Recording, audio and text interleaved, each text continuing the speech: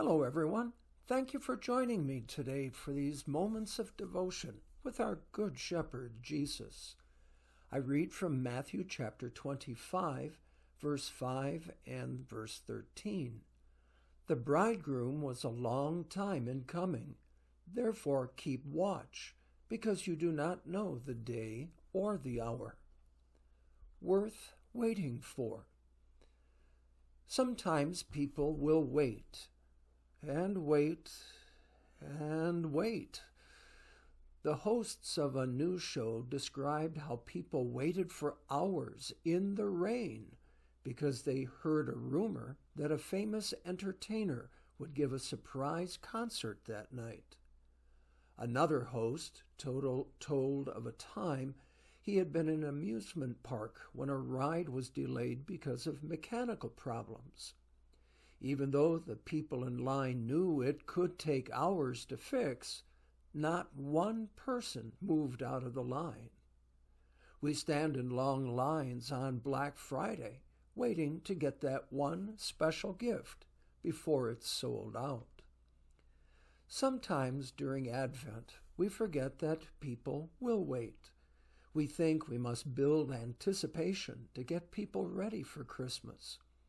We fear that without it, many will be unprepared, like the unwise maidens in Jesus' parable. But the long lines of people who greet the release of the latest smartphone remind us that people will wait if the promise is good enough. How much more we should anticipate the coming of God's kingdom.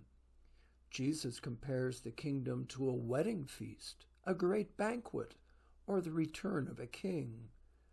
When Jesus comes again, our deepest hopes will be realized, and our greatest sorrows will be eased.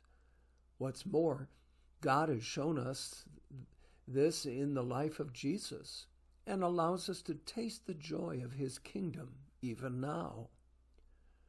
But do we grow tired of waiting? Do our spiritual feet hurt as our impatience for Jesus' promises increases? Do we grow impatient, waiting for God's answers to our prayers? Unfortunately, many have grown tired of waiting for Jesus. They've abandoned their place in line for quicker returns. Satan has tricked them into thinking that Jesus isn't worth the wait. But, oh, he is. People will wait for hours on the strength of a mere rumor. But our waiting for Christ is based on much more. Jesus has come, and he will come again. We pray. Almighty God, assure us that your kingdom is worth waiting for, and help us to be ready for your coming again. Amen. Well, everyone, may this day help you stay waiting and ready for Jesus' return.